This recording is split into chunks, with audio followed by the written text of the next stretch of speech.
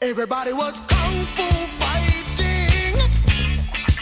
Those kids were fast as lightning.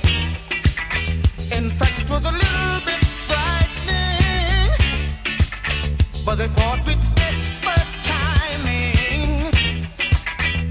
There were funky Chinamen from funky Chinatown. They were chopping them up, they were chopping them